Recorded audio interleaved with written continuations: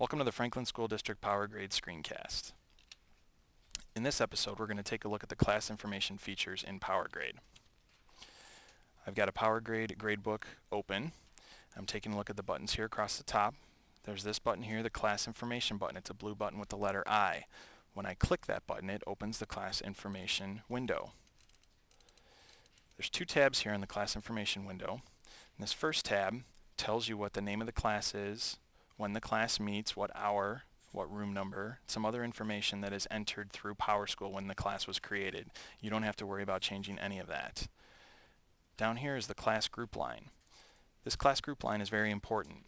If you teach similar sections where you plan to use the same assignments and the same grade scale, you can set a label here that you will also type into your other classes so that when you add the assignments, they will also copy to the other classes.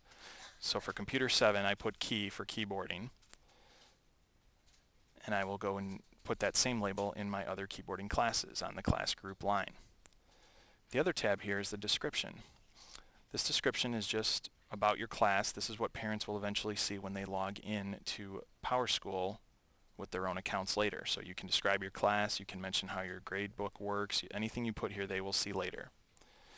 So that's the class information window. After you make your changes, hit OK.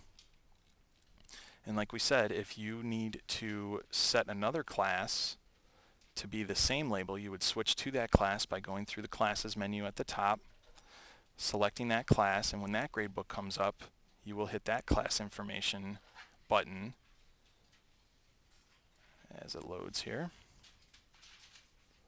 You will hit that class information button and also change that class group line to say the same thing you put in the other class. Now those two classes are grouped. They are linked together, and this will play out when we add some assignments later. That concludes this screencast. Thanks for watching.